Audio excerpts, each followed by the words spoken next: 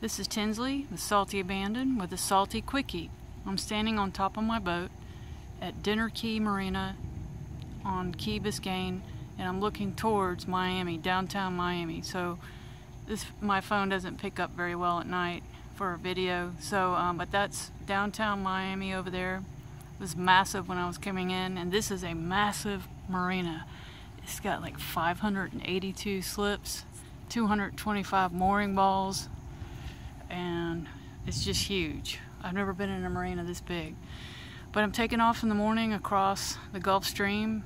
It's not going to be much wind, like 5 miles an hour maybe, but the waves are like 2 feet, and the wind's coming from the south, southwest. I think it'll start off southeast.